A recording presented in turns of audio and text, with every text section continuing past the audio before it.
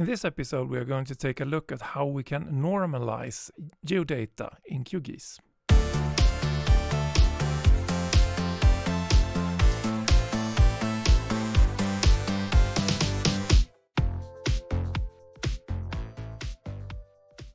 Normalizing of data, according to Wikipedia, is in the simplest cases, normalization of ratings means adjusting values measured on different scales to a notionally common scale.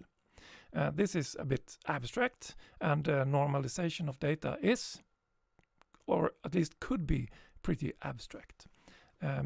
If you have formal academic training in GIS, you have probably heard of normalizing data, especially data that is of choropleth type. Let me take some examples. So, for instance, numbers, numerical values, they are pretty easy to see the difference. The number 6 is clearly bigger than the number 3. Using another scale, length, one line is clearly longer than the other. And the same is true of area. So one area is clearly bigger than the other. However, when you assign different values to the same object, in this case we have a small area that has been assigned the numerical value 3, and we have a large area assigned a numerical value of 6. You could think that the values here could be represented by a color scale, so that the lighter green has the lower value, numerical value, and the darker green has the higher numerical value. But when you apply a color scheme, a symbology, to a shape, you need to also consider the size of the shape. So normalization in this case would be that we bring the two values together, the size and the numerical value, and combine them in a new way that is perceivably the same or a common scale for the two values. So in this case, we could divide the numerical value of the large area with the approximate size of the area. So I consider the large one to be roughly 3 times as large. So by dividing this numerical value 6 by 3, we get a new value 2 that is normalized for the size. And then the color is brighter in this bigger area. And it should make sense when you consider the density of the small area should be bigger than the density of the larger area.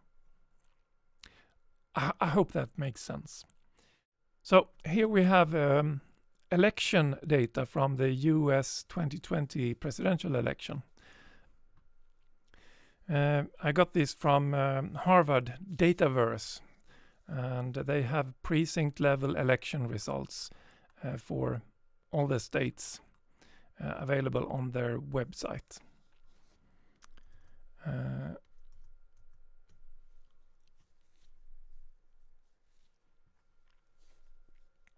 In this data, when we look at it, it has the thing that I will be using is the results for Trump and Biden. So there are results for more of the candidates, but I will just be focusing on these two columns. That is Trump and that's Biden. To symbolize this, the results, you could do it as simply as checking whether or not one or the other had more votes.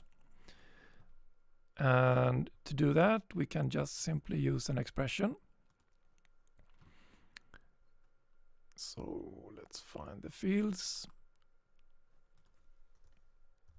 If Trump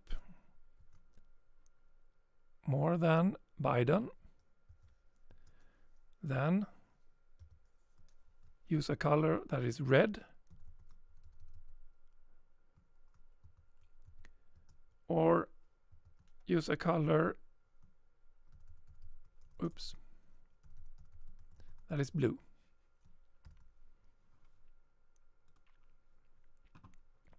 That's it. So we're done. Well, not quite. Since these are numerical values portrayed on a shape, we need to normalize it. And before we do that, we may want to convey how close of a race it was. And to do that, I can't do it here anymore. I need to use the assistant. And let's say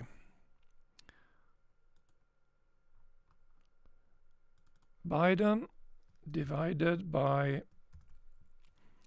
Biden plus Trump. That will give me the percentage of their combined number of votes. And if it is more than half, Biden won that precinct. If it is lower than half, then Trump won it.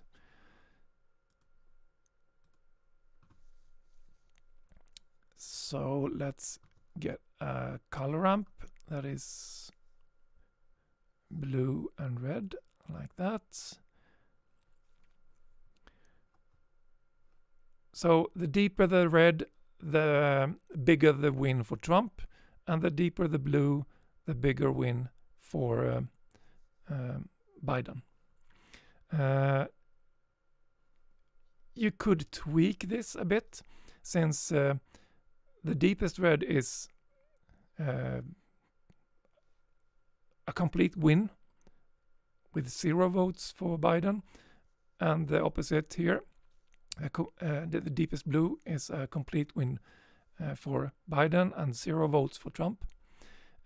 So you could fix the scale a bit.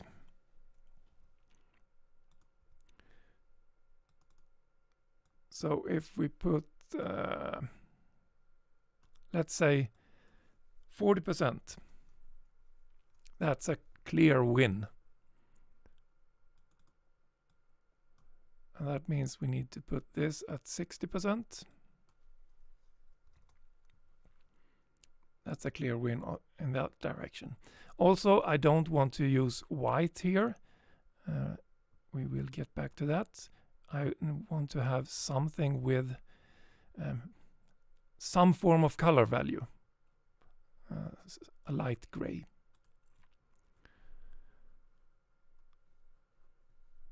So now we still have clear wins, so it didn't make any visual change. Perhaps we should make it 30 and 70.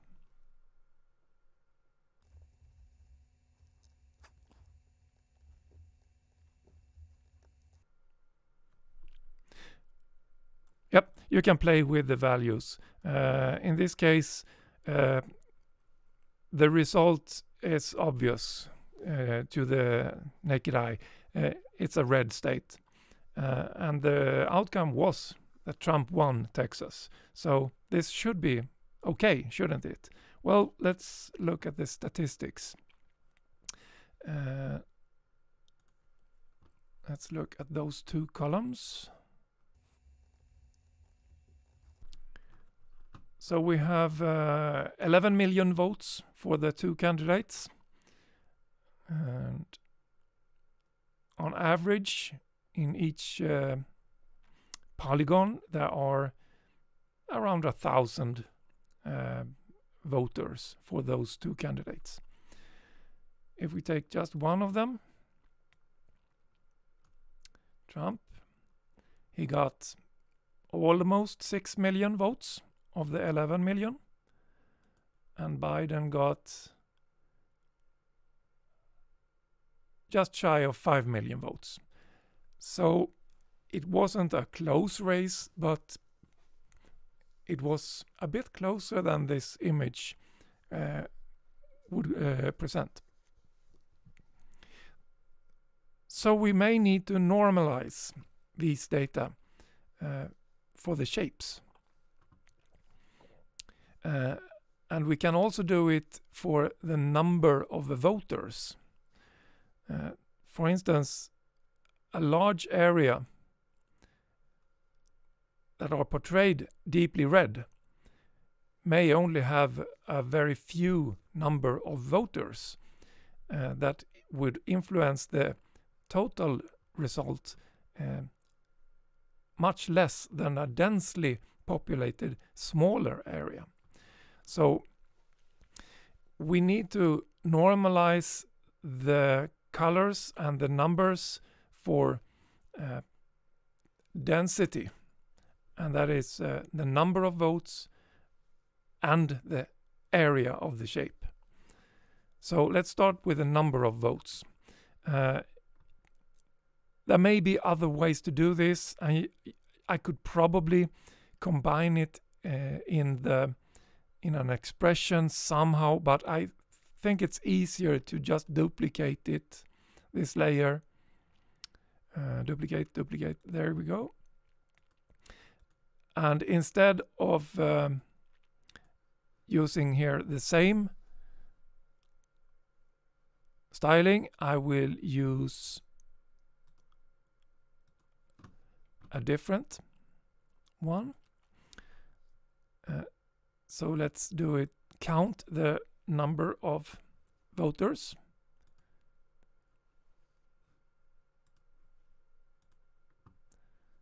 Like that. And instead of this color ramp, I will use a gray one. So the darker the color, the more people live there. And then we use layer rendering to blend it with the underlying layer. And I think we could use lighten. Yeah. This will wash out the colors in the light areas and keep the colors in the more dense areas. We can play with the effect here by changing the opacity a bit. And there are more ways we can play with it some, but it should be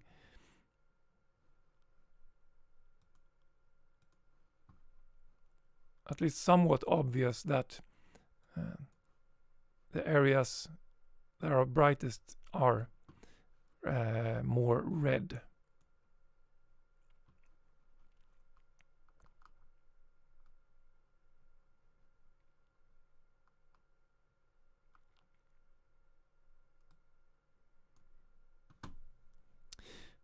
Okay, now we need to add the area.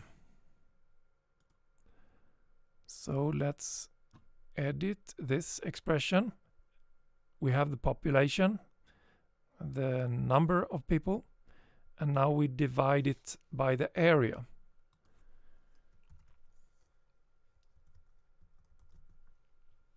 And this will probably be a bit slow. So I will multiply by something,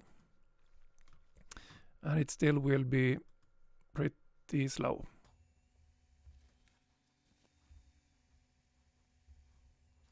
Now everything is more washed out, but let's look at the transform curve. Most of the values are here, and this is where it is mostly washed out. So let's move this way.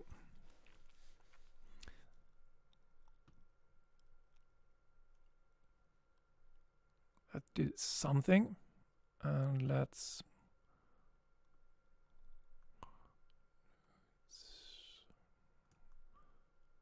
maybe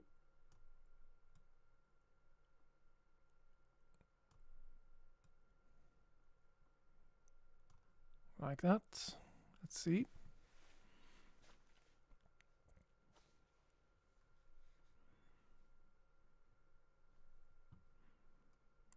And we could probably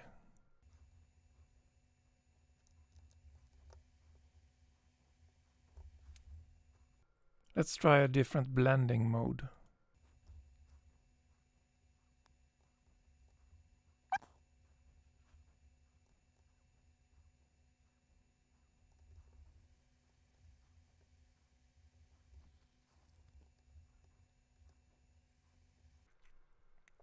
And what I'm doing right now is a little bit beyond the normalization, because the map should clearly state that the outcome from the state, and Trump won this state. So the overall result should be clear to anyone that views the map. But the details and nuances should also be really clear. So this result is close to what I would say would be representative for the results for the state of Texas. It is obvious that we have some population centers that are mostly blue and surrounded by intensely red areas. Some population centers outside of the bigger cities that are also intensely red, and the rural areas are mostly red and clearly red. So this should probably convey the result in a more truthful or appropriate way. However, as I've shown, you can tweak data in any manner that you want. So depending on the purpose you have with the map, you can tweak the result in more or less any way you want.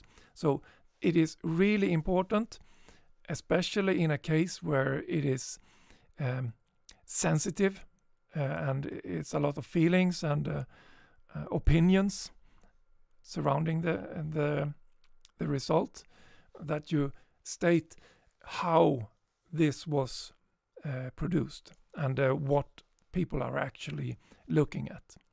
Regardless of the data used, I hope you have learned something about how you can normalize data in QGIS. See you next time.